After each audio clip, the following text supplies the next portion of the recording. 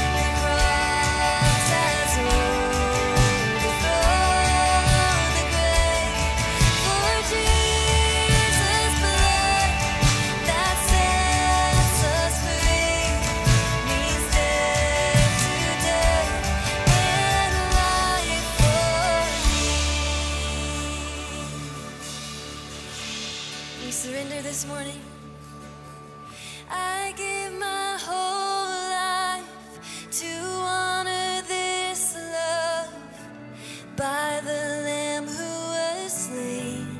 I'm forgiven, the sinner's Savior, crown him forever for the Lamb who was slain. He is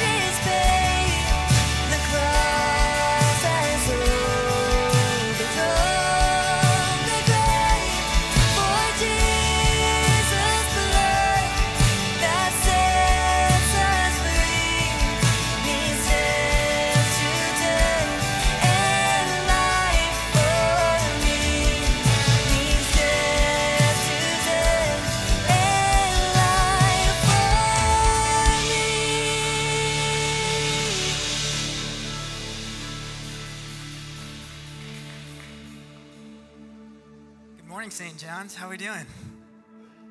Yeah, still waking up. It's good to be here with you today. Yeah, it just feels like a good morning. It's a good morning to gather together and worship and look to Jesus, look away from ourselves and look to him. As we continue to sing, I kind of wanted to do something a little different. We don't usually do this every week, but we're going to read a corporate prayer together. It's a prayer of confession. It's saying, God, we've we've messed up. We've fallen short. We can't be like you. We aren't perfect. But your invitation is always gracious and kind. And so we thank you for that. So let's read this together. Lord Jesus, we have sinned times without number and been guilty of pride and unbelief and of neglect to seek you in our daily lives. Our sins and shortcomings present us with a list of accusations, but we thank you that they will not stand against us, for all have been laid on Christ. Deliver us from every evil habit, every interest of former sins, everything that dims the brightness of your grace in us, and everything that prevents us taking delight in you. Amen. Let's continue to sing.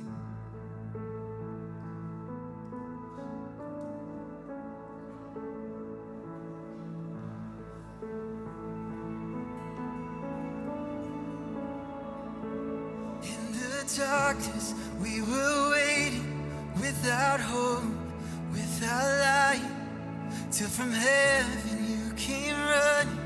There was mercy in your eyes to fulfill the law and prophets.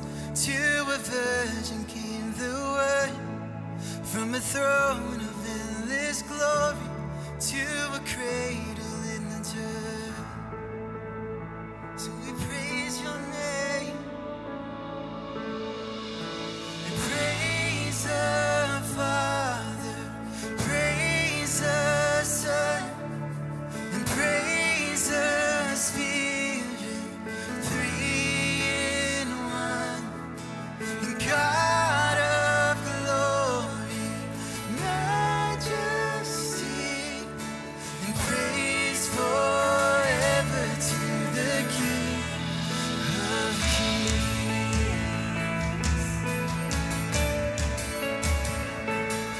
To reveal the kingdom come and to reconcile the lost, to redeem the whole creation.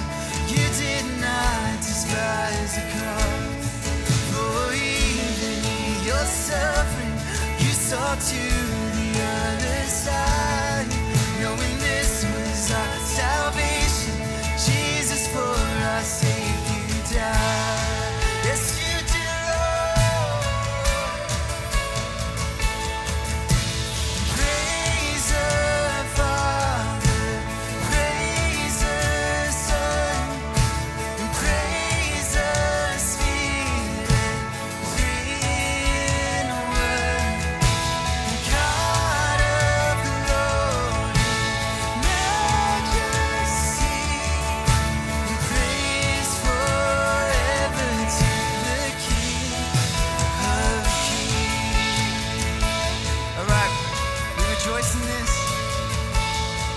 In the morning that you rose, all of heaven held its breath, till that stone was moved for good, for the Lamb had conquered death.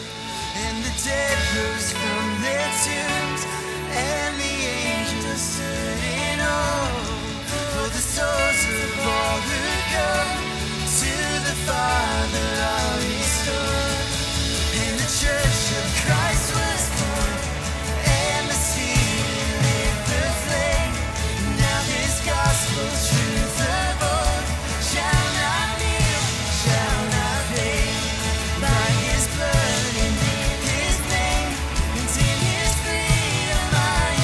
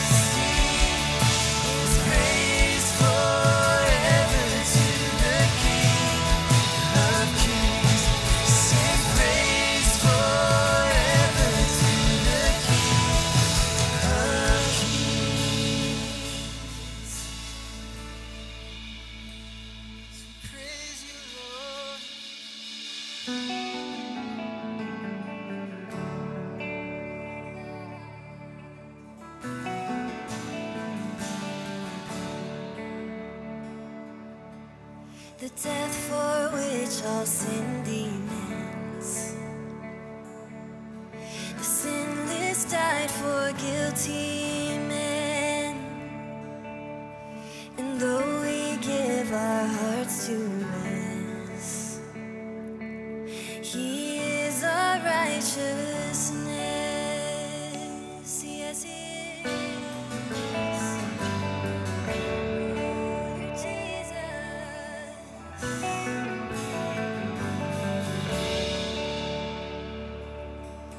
The Christ who took the sinner's place, He sings the symphony of grace, and while Satan's lies of guilt abound,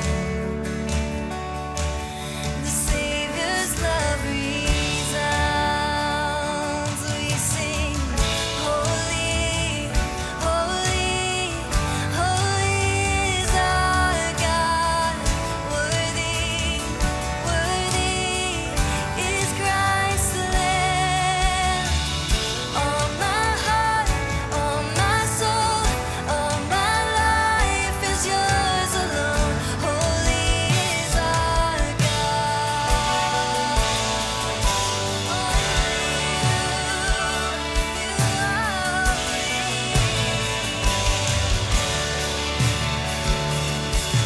From heaven's throne above I hear a voice that silences all fears. A declaration of a king. He says, you are mine and you are free. Yes, we are yours and we are free. Holy, holy, holy is our God. Worthy, worthy is Christ the Lamb. All my heart, all my soul, all my life is yours alone. Holy is our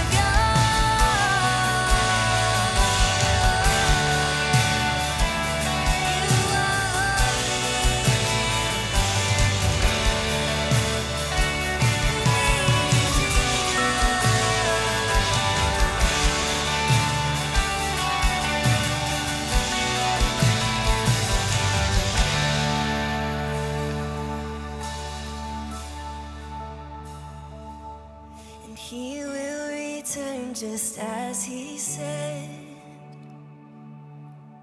The day the graves give up their dead, and I will bow face to the ground and sing the sweetest sound. Yes, we will, God. You are holy, holy, holy is our God. Worthy, worthy is Christ the Lamb. You are holy, holy, holy is our God. Worthy,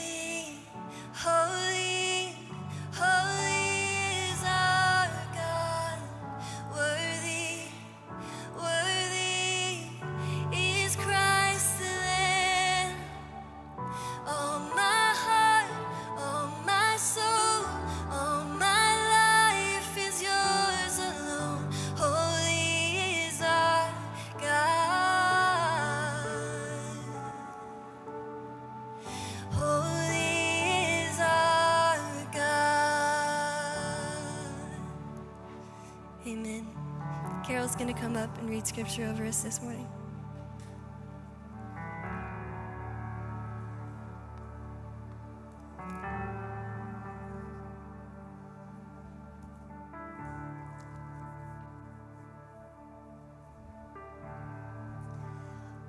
I'm reading from Acts 2:42 through 47 and Acts 4:32 through 37. This is the word of the Lord. And they devoted themselves to the apostles' teaching and the fellowship, to the breaking of bread and the prayers. And awe came upon every soul, and many wonders and signs were being done through the apostles. And all who believed were together and had all things in common. And they were selling their possessions and belongings and distributing the proceeds to all as any had need. And day by day, attending the temple together and breaking bread in their homes, they received their food with glad and generous hearts, praising God and having favor with all people. And the Lord added to their number day by day those who were being saved. Now the full number of those who believed were of one heart and one soul. And no one said that anything belonged to him was his own, but they had everything in common. And with great power the apostles were giving their testimony to the resurrection of the Lord Jesus. And great grace was upon them all. There was not a needy person among them, for as many as were owners of lands or houses sold them, and brought the proceeds of what was sold and laid it at the apostles' feet, and it was distributed to each as any had need.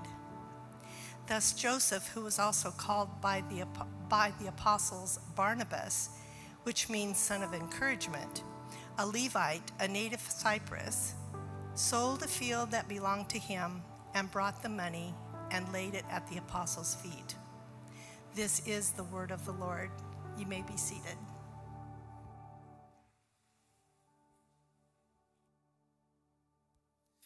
All right. Well, good morning, church. Great to be together this morning. If you are new, my name is Matt Blackwell. I get to serve here at our Northwest congregation. If you are joining us in one of our other congregations, so glad to be able to worship with y'all this morning. If you're joining us online, man, so great. I'm so glad that you're joining us. Hopefully we get to meet you at some point at one of our congregations here in Austin, Texas. Well, we have been working through a series this fall called Reviving Love. And if you've been tracking with us, we are moving our way through what does it look like for God to revive our hearts. And we recognize that we can't force revival, that revival is something that is a sovereign act of God, according to God's timing, purposes, and will. God does as he pleases, but there are some patterns historically and even biblically that we see that sort of lead the people of God towards a revived heart. And so we've talked about that over the course of our time. We say when God's people experience significant pain and it leads them to collective prayer, and God answers that prayer with a unique expression or revelation of his spirit, it leads to the transformation of his people. So we see prayer leading to we see pain leading to prayer, leading to God's presence, leading to transformation. That's what we call revival, and that's what we're asking God to do. Because honestly, we felt, number one, like we felt over the last 18 months to 2 years, we felt that collective pain. And we don't want to stay there. We don't just want to sit in that. We want that prayer to prompt us, to move us toward, that pain to move us towards prayer, saying, God, we need you. We just sang that. We just prayed that. God, we need you here in our lives.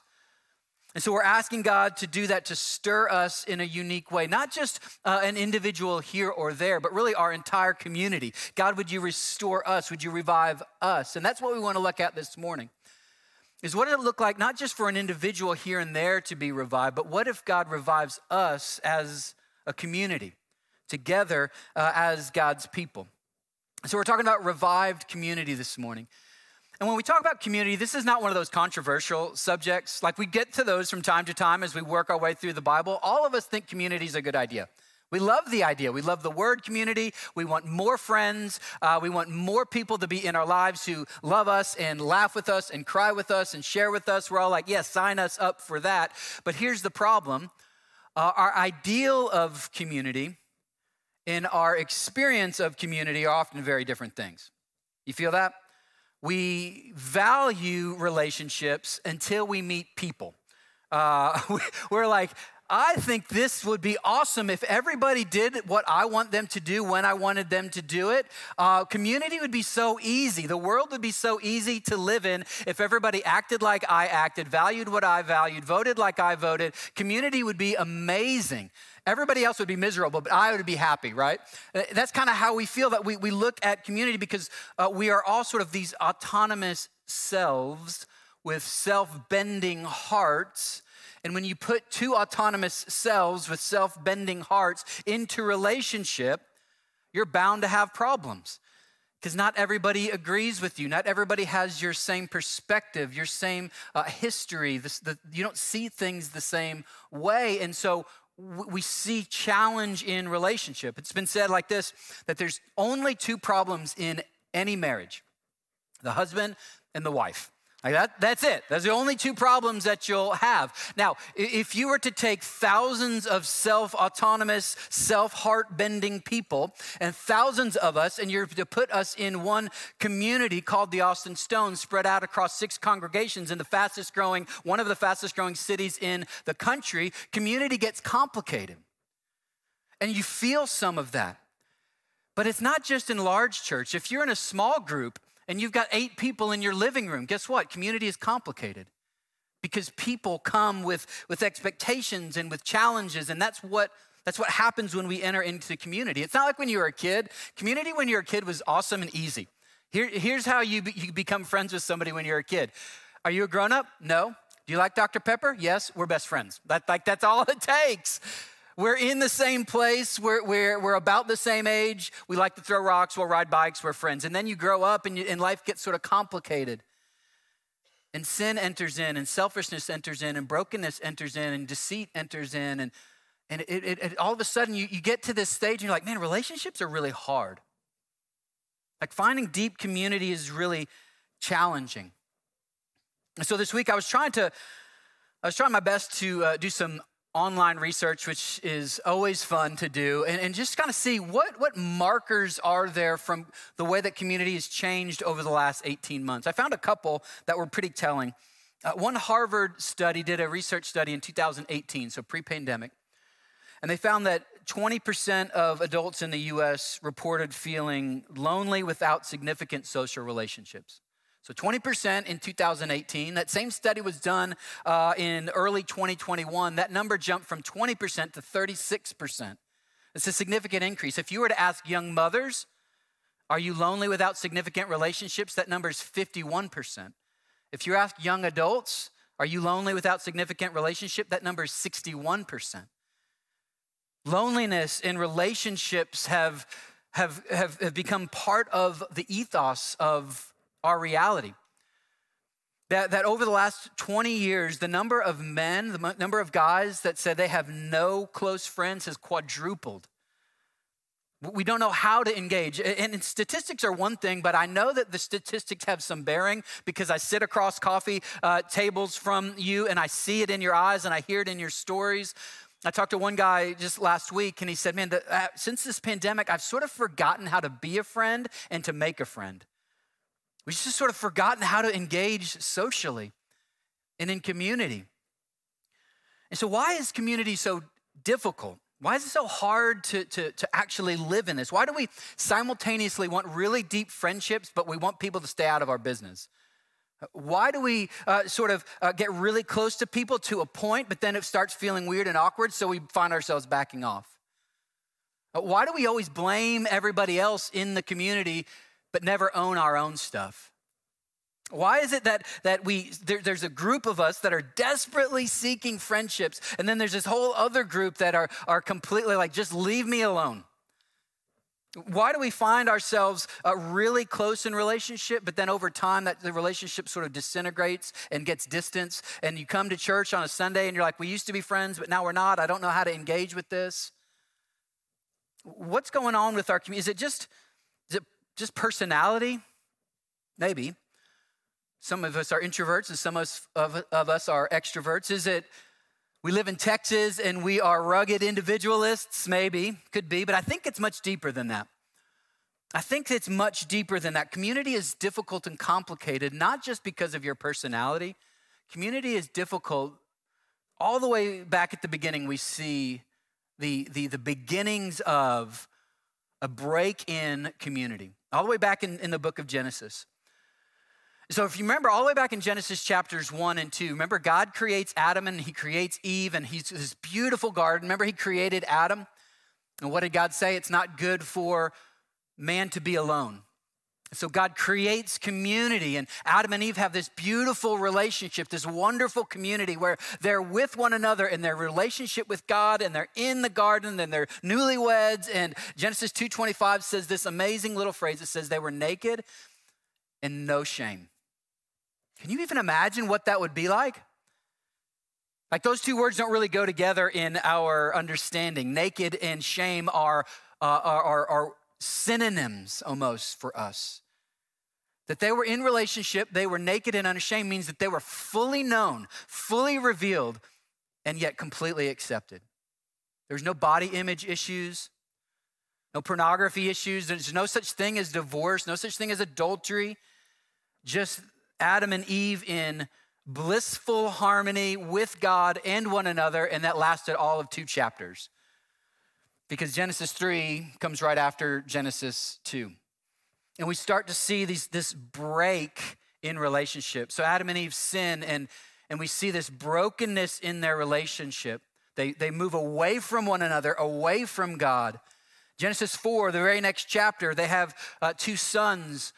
One of the sons rises up and kills the other. So in Genesis 3, we have sin. In Genesis 4, we have murder. By Genesis chapter 6, we read this, that the wickedness of man was great in the earth, that violence filled the land, that every intention of the thoughts of man's heart was only evil continually. So it doesn't take long to see relationships and community fractured. And then we come into a place where we want community and we find ourselves having a difficult time finding friendships. And we wonder, why is it so difficult to find friends in the office, to get to know my neighbors, to be in community with people in my own family? Why are relationships so difficult? And we do something, I don't know if we rationally do this, but I think we do this, is we think relationships are hard out there. They should be easy in here. So relationships are hard to find in the world. It should be easy in the church. Because I hear you say this, and I know what you mean, so no judgment. I hear you come, I say, hey, what brought you to church? And you'll say something like this, I came to find community. And I know what you mean, but I want to change your word. Because community is not this secret treasure that exists in the church that when you show up, you're like, oh, there it is. All of my best friends forever. This is what I've always longed for. Everyone loves me and doesn't hold me accountable to anything. Everyone acts like me, votes like me, looks like me. That's not a thing. We don't find community, we build community. Community takes effort. It takes energy, it takes sacrifice, it takes commitment, it takes vulnerability, it takes being willing to get your brand new rug with coffee stains on it. It takes some awkward conversations. It's built because it's been broken. It's been broken in Genesis 3, and we live in the reality of that. And so we show up at church expecting community in sort of this prepackaged box, like here's all of your relationships. And when it doesn't happen like that, we fall into one of 2 categories. We either just sort of keep coming to church, but not really expecting to engage with anybody, or we roll to a different church hoping to find better luck there. And honestly, some of you are here this morning in that category. And I'm not blaming, I'm not judging, but I'm just saying you're not gonna find a perfect community anywhere you go, because there's no such thing as a perfect church, including ours. Because you look around and there's no such thing as a perfect community, because there's no such thing as perfect people, and you're not led by perfect pastors. And so the expectation in community is, man, what does it even look like to be in a church where I'm known and where I'm loved and where I'm growing? What does that even look like? Well, the good news is this. The good news is that God hasn't left you alone in that brokenness, in that loneliness, in that frustration. That God is restoring and he's reviving community. That God's goal in bringing about community is to bring some of that Eden-like reality to what community was supposed to be. That the church is supposed to be showing what that looks like in a broken, fallen world. So that our relationships are more reminiscent of Eden than of earth. And so God is reviving community. The good news is we have a model for what that looks like. And so we see brokenness in Genesis 3. We see revived community in Acts chapter 2. And we see that starting in verse 42. Let's read this together. This is Acts 42 through 47. Here's what it says. It says, and they devoted themselves to the apostles' teaching and the fellowship, to the breaking of bread and the prayers. And awe came upon every soul, and many wonders and signs were being done through the apostles. And all who believed were together and had all things in common. And they were selling their possessions and belongings and distributing the proceeds to all as any had need. And day by day, attending the temple together and breaking bread in their homes, they received their food with glad and generous hearts, praising God and having favor with all the people. And the Lord added to their number day by day those who were being saved. So here's what I want to do with the short time we have left. I want to show you 4 markers of revived community. And here's how I want to do it. I want to sort of contrast the broken relationships of Genesis 3 with the revived relationships of Acts 2. So see how relationships are broken, but then see how God is bringing revival into our community. So 4 markers. Number 1, we see that a revived community moves us from isolation to devotion. From isolation to devotion. Okay, remember the very first thing that Adam and Eve did, if you remember back in Genesis chapter 3, they sin, and what is the first thing that they do? They try to sew fig leaves together to cover their shame. Remember, they were naked and unashamed. Sin enters the scene, and now they're moving away from one another. They're isolating. They're covering themselves with fig leaves. Their brokenness presses them away from one another. The shame and the guilt moves them away. But in Acts 2, we see the opposite of that. We see them moving towards one another. It says, and they devoted themselves. Who's they?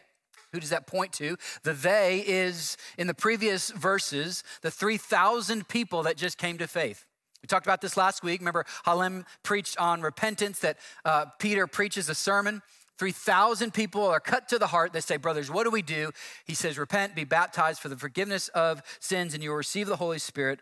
So they, that's the they in verse 42, they devoted themselves. I love that word, devoted. It means ardently followed. They were constant. They were steadfast. They were persistent. They were persevering, and they didn't give up. They were not casual in their care for one another. That this devoted community wasn't devoted only when things were going well, but the minute things started getting weird, they stopped. That's not devotion. Well, they were not a devoted community based on convenience, when it's really easy for me to be a part of community.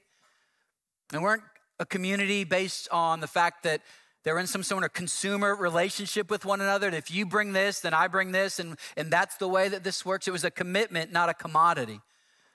That's what this devoted community looked like. And Jesus is building and reviving a new community based on the way that he loves his church. He's saying, you love like that. Jesus doesn't love casually. Jesus loves with a covenant commitment to you. And he's saying that's what it looks like to love one another.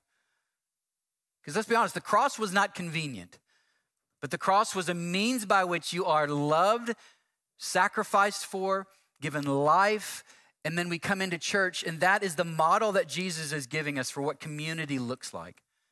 To consider what it looks like to give our lives. Because community is built on shared experience. All community is built on some level of a shared experience.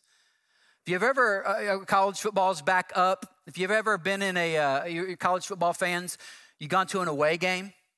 You think, okay, we're gonna make this happen, gonna put on our jersey, and we're gonna go to an away game, and we're gonna watch our team win in the away stadium. We did that when I was in college.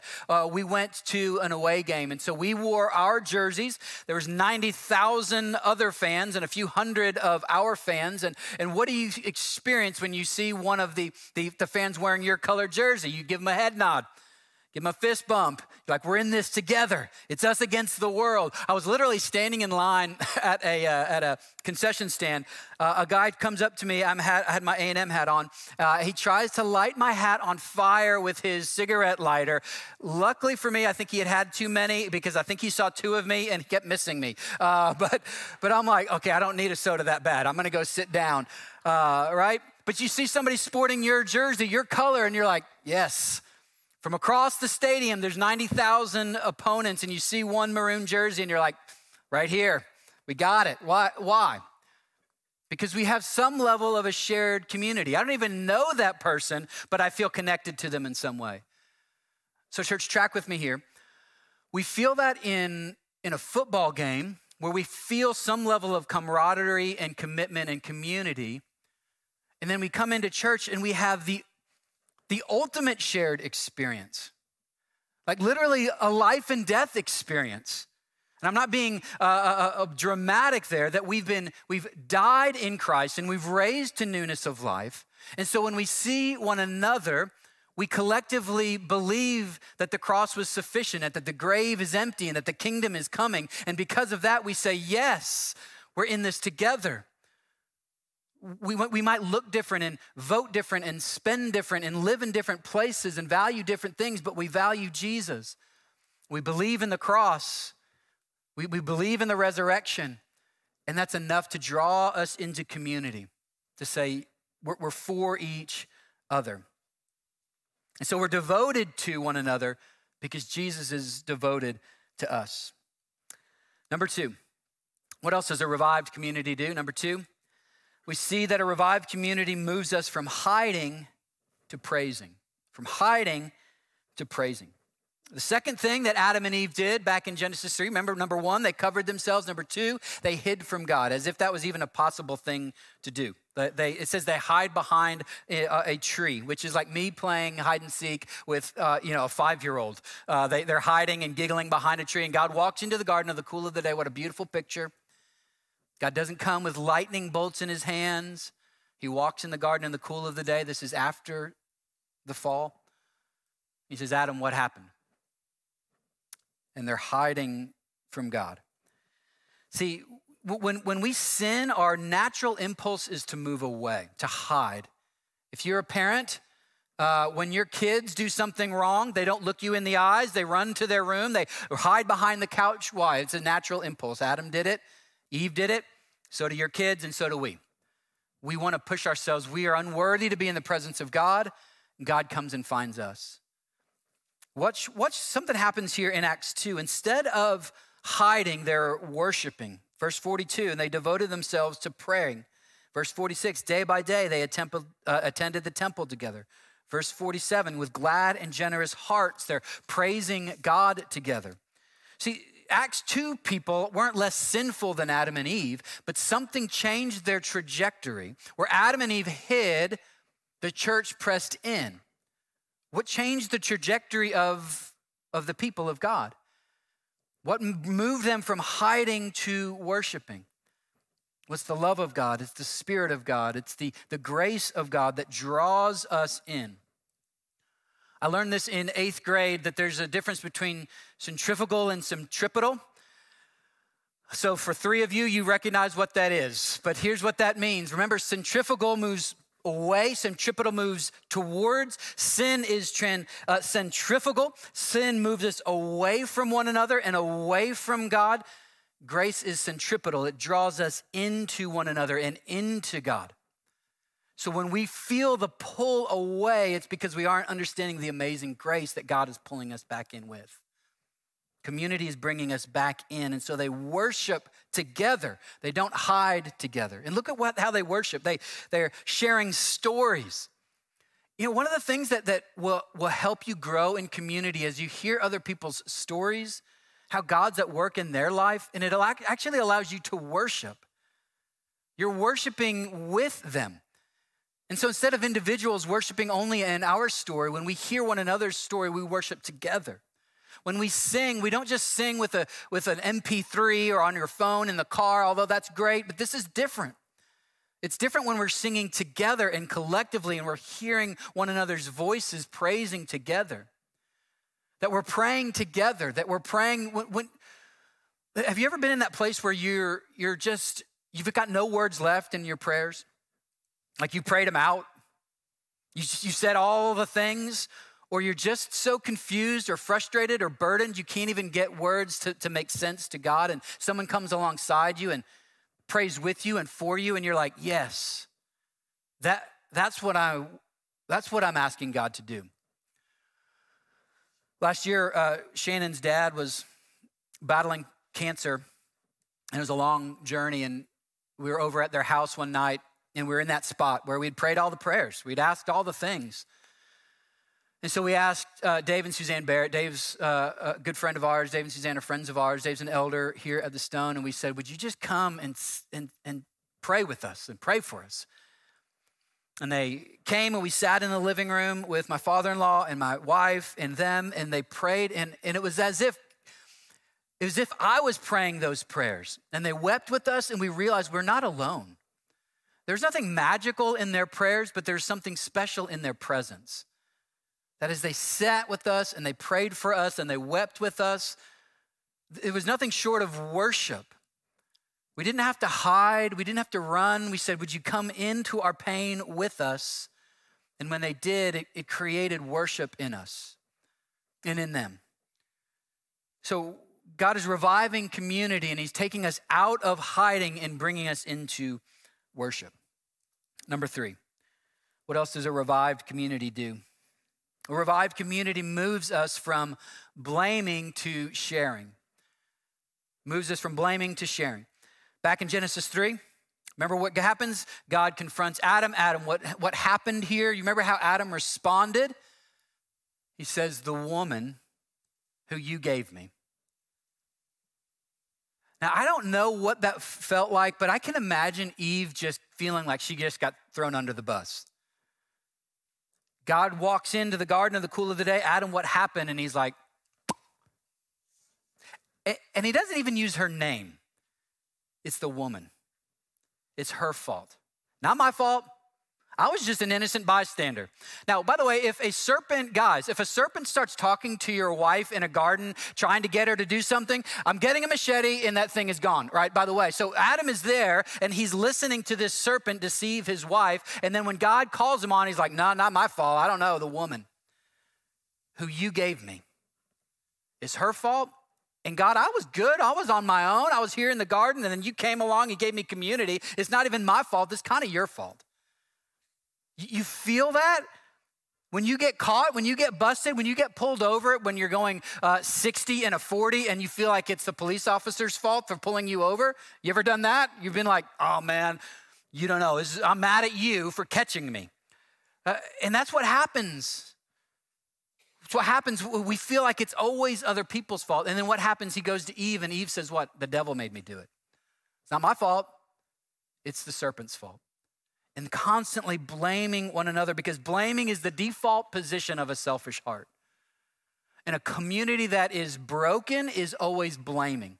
It's always pointing the finger. It's never owning our error. But a gospel-centered community says, no, it actually is my fault. But Jesus doesn't leave us there. It is my fault, but Jesus has taken my blame. It is my fault, but he's taken my shame and he's covered it. And because of that, instead of blaming, our response is sharing. I love how Paul talks to the church in Thessalonica, 1 Thessalonians chapter 2, verse 8. It says, becoming affectionately desirous of you, we were ready to share with you, not only the gospel of God, but our own lives, our own selves. Because of our love for you, the church, we were willing to share not only the gospel, but our very lives, See, when God revives community, we see the impulse isn't to blame other people, it's to share our lives with them. And we see that in Acts chapter 2. They're sharing all of these really sacred things. I see three things that they share in Acts chapter 2. In verse 46, we're told that day by day, they're getting together. The first sacred thing that they share with one another is their time. Your time is one of your most valuable resources. We all have the exact same amount. We can't make any more. We all have the same number of minutes in each and every day. How do we use them to build community? If you were to take out your phone and you're to open your calendar and you're looking at your next week, how many minutes in your day are spent building community? So that this time next week, you don't come in and you go, man, I've got no better community. How did you invest your time? What did it look like for you to build community? They gave their time. Secondly, we see them share their homes. Verse 46 says that they're meeting in their homes. They didn't use their homes to shut the front door and to shut the world out, but they threw open the front door and brought everybody in. That there's something meaningful and special about being in someone's home. Like you can know them from afar, but then when you're in their home, you see them in a unique way and in a more powerful and even intimate way. And Jesus is always in people's homes. Did you see that? You're reading through the New Testament, Jesus eats with religious leaders at Simon's house. He eats with tax collectors and sinners in Levi's house. He eats with really close friends at Mary and Martha's house. He even invites himself over to dinner at Zacchaeus' house. Hey, by the way, Zacchaeus, you're cooking dinner for me. He's always in people's homes, hanging out, sitting around tables. How might you share your home? You say, man, I want a biblical community. I want a revived community. What would it look like for you to open your front door, use your kitchen, use your dining room table to actually be a builder of community? Nothing magic, nothing special. Just say, hey, let's sit down. I want to hear your story. What's God doing in your life? And that story leads to not hiding, but worship. How might you use your home? And then the third thing we see them share is their money. Verse 45 said that they sold their stuff and gave it away as people had need. Because community has this great way of sort of unearthing if there's any greed within us. Or said more honestly, community has a way of unearthing the greed that is in us. Because none of us thinks we're greedy. It's not one of those things you're like, man, that's the sin I struggle with for most of us. But we're in community and we see a need and it doesn't stir our hearts to do what we can to help meet that need. We begin to see, yeah, there is greed in me. So community is a way of drawing that out, drawing us into community to say, I have a thing, they need a thing, I'll give my thing to meet that need so that they might worship Jesus. And so they shared their time, they shared their homes, they shared their money because they were a family. That's what families do. Right? If I were to come and to say, guys, I'm not gonna brag or anything, but I'm kind of godly. Let me tell you why. I let my kids share my house with me. I share my time with my wife. And y'all are like, of course you do. It's your family. It's your family. You share your time and your money and your home with your family. A revived community is one that's marked by, of course I do. Of course I share my time with my community. Of course I share my home with my community. Of course I share my money with my community. That's what we're asking God to do. To say, God, revive us so that we are of an of course mentality to when it comes to a need in the body. To say, I'll help. I don't have everything, but I have something. I've got a couple loaves, a couple fish. What can that do? And to see God provide. Fourth and finally, we see a revived community moves from apathy to awe. From apathy to awe. Back in Genesis, one last time, Genesis chapter 4. You remember that story of Cain and Abel. It's two brothers. And God comes to the one brother and says, beware. You got some anger in your heart. God says, sin is crouching at the door. It's ready to overtake you. And that brother chooses to be apathetic towards the warnings of God. He rises up and he kills his brother. See, that apathy is not a part of what a revived community looks like. Apathy means that we don't hear or care or engage. Awe is this sort of wonder It's this reverential respect. That's what awe is. Verse 43 says, everyone was filled with awe. I think about, it's hard to put my head around what awe looks like. The best I could do was when I was a kid at Christmas time.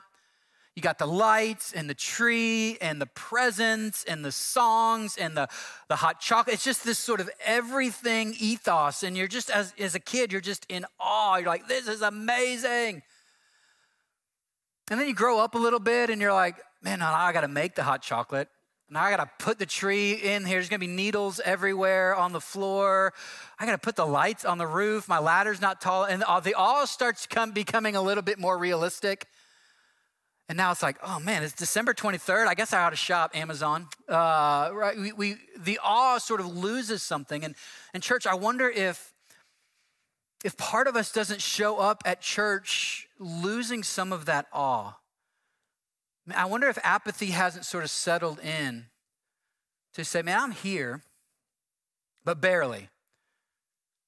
I'm sitting in a sanctuary or I'm watching this service, but I'm really distracted because I'm really discouraged. Man, I get it. I went back and forth about sharing this because I feel vulnerable with it, but I figured I'd do it because, right, we're family and that's what you do.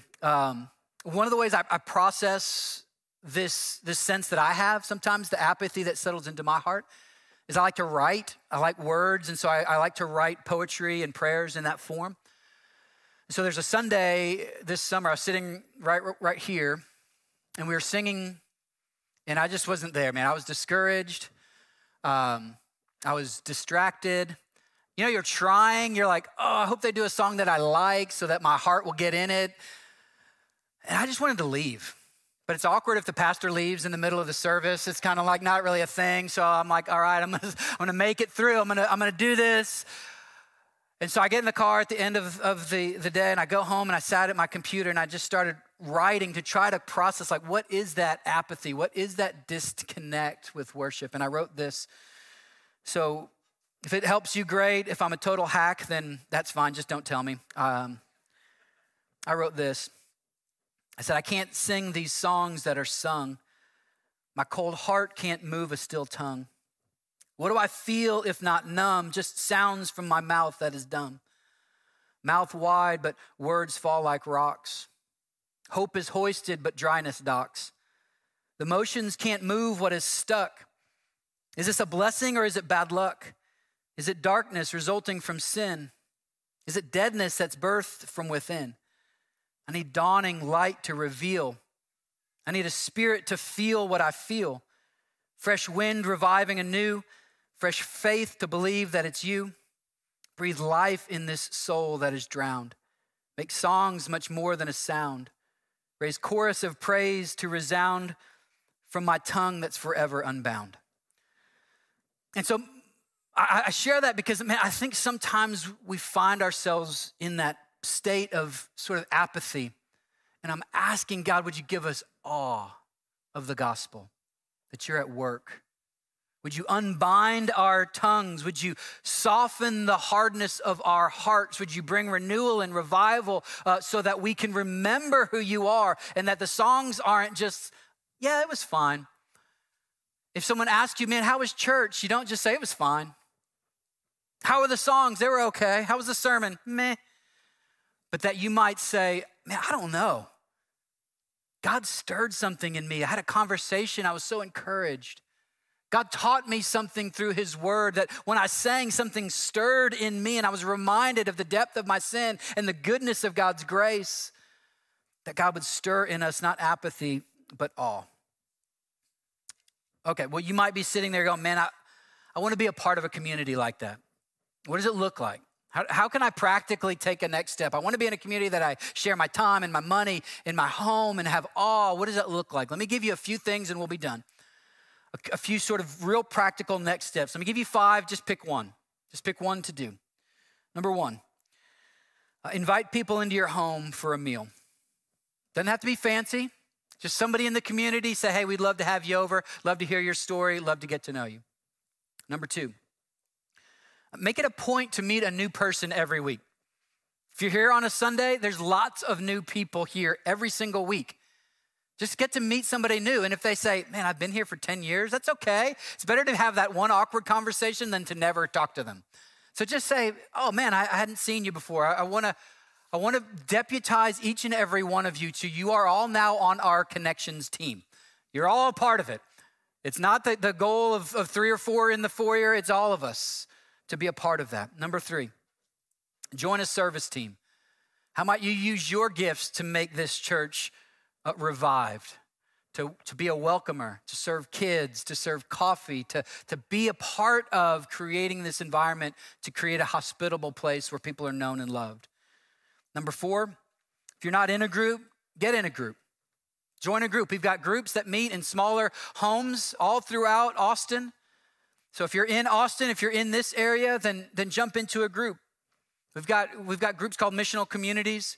Here specifically at Northwest, we've got groups called Adult Bible Fellowships. We've got 6 of those groups that meet on Sunday mornings. Kids are taken care of. It's a place where you can find connection. And finally, number 5, become a partner with us here at the Austin Stone. Partnership's our best effort to share life together, to share the way that we live in community together. Those 5 things, just take one step. And I'm not guaranteeing that this will be a perfect community. I'm guaranteeing that this is the means by which God will revive you. You look around, you say, God, how will you restore me? One of the primary means is by the faces in this room. God's using us as one another to show us and to lead us and to endure us in his grace. So let's be reminded of that. Let's be thankful for the community that he's given us to the glory of his name. Let me close with this as a prayer. 1 Thessalonians 3:12. May the Lord make you increase and abound in love for one another and for all of us as we do for you, so that he may establish your hearts blameless in holiness before God, our Father. Lord, we thank you for your church. We thank you for the work that you are doing in and through us. We ask that you would help us be a part of a community where we're known, not hiding, where we're worshiping, not only because of our story, but the stories of others, that we're devoted, God, and that we're finding some sense of awe in the good news of the gospel. Lord, lead us to that. Help us to walk in that, to enjoy that, to be blessed by it. For the glory of your name and the good of your people, we ask that in Christ's name. Amen.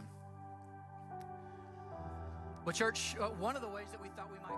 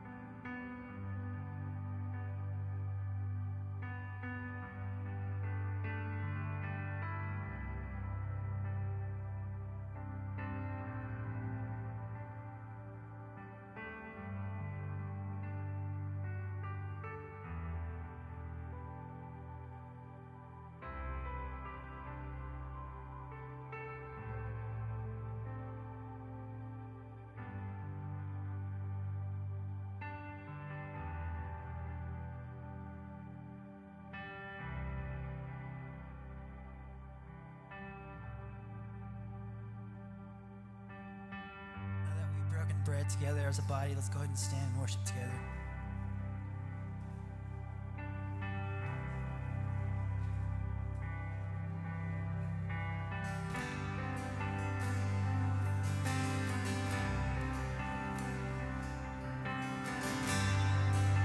Worthy of every song we could ever sing,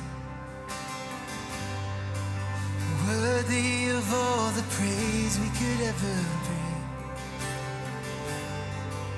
worthy of every breath we could ever breathe. We live for you, Jesus. Jesus, the name above every other name. And Jesus, the only one who could ever save. Worthy of every breath we could ever breathe. We live for you. Sing holy, holy. There is no one like you. There is none beside you. Open up my eyes in wonder. Show me who you are and fill me with your heart and lead me in your love to the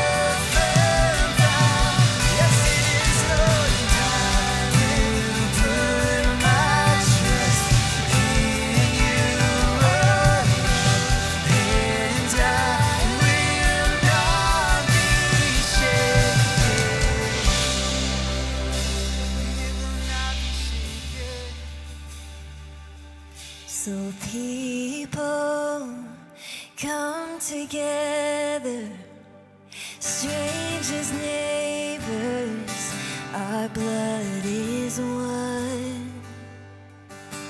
Children of generations, of every nation, of kingdom come. Don't let your heart be troubled, and hold your head up high. Don't fear no evil, and fix your eyes on this one truth: God is madly in love with you. Take courage, hold on, be strong. Remember where our help comes from.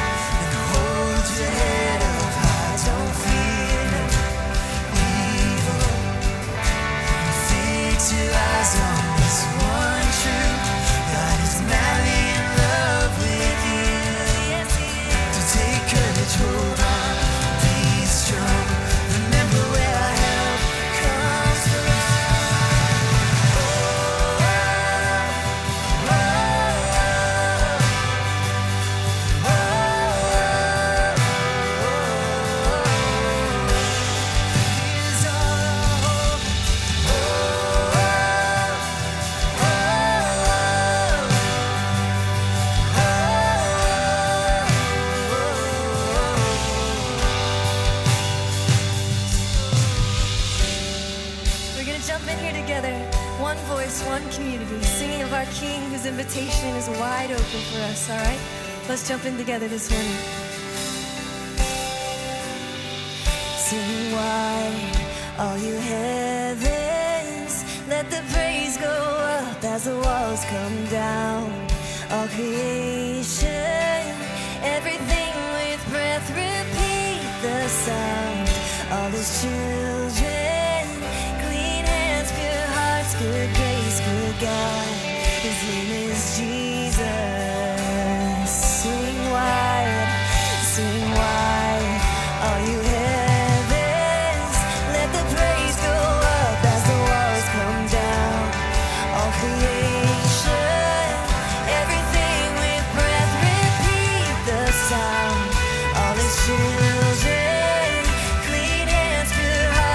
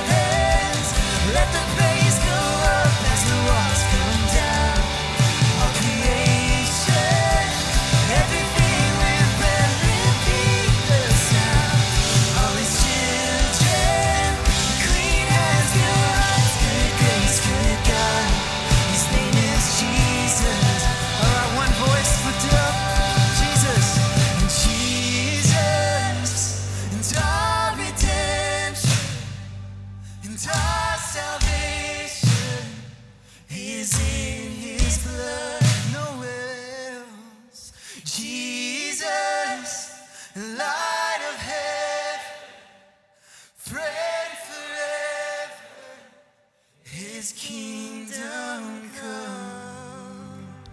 Amen.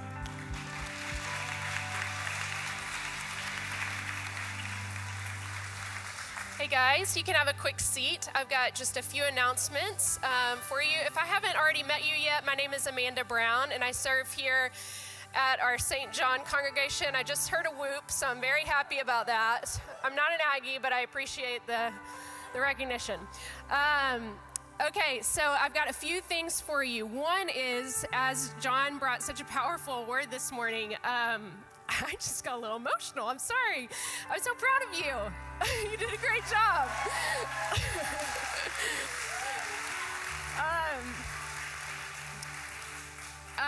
As he talked about reviving community, guys, it is our heart that you are plugged into a community. So if that is not your experience so far, we want to help you do that. So find one of us, go to the Connect table, find Dee Dee or Wade. They're going to be your best people to connect with and to find a community. But while I'm at it, if you currently serve as a missional community leader, would you take a stand real quick? Merchants. Woo! Guys, these people that you have seen stand up very quickly, the merchants are still there like, I'm so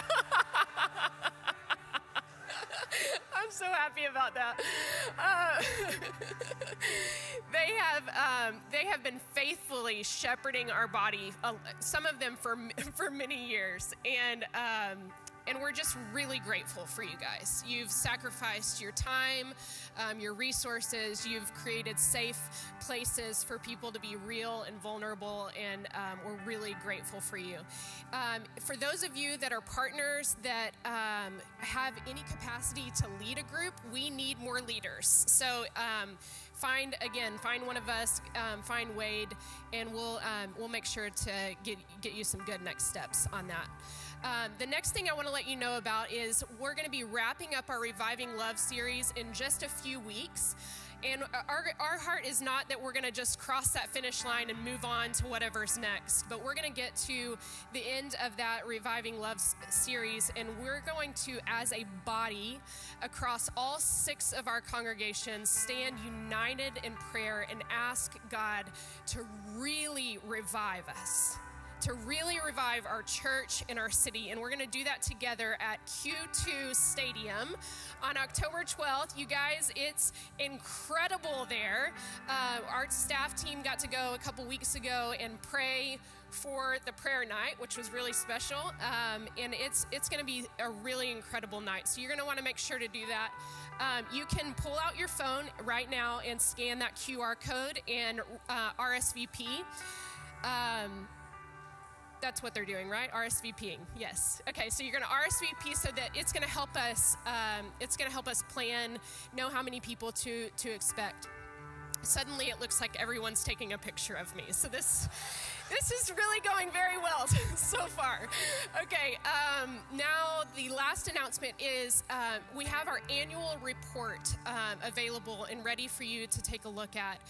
It's available in your email, likely, or on the website. We want to encourage you to take a look at what God has been doing across all 6 of our congregations over the past 12 months. It's easy as one congregation to kind of forget that there are other congregations that are experiencing lots of fruit across our city. And so we want you to take some time to take a look at that and praise God with us for all that he's done in the past 12 months. We're going to stand for a benediction. We love you, church, and we'll see you next week. Yeah, let's read this together as one church community this morning. Start with me in the secret places. Let repentance be as natural as breathing. Wake me up from my apathy. I just want to be caught up in the way of Jesus. We love you guys, and we hope you'll have a great week.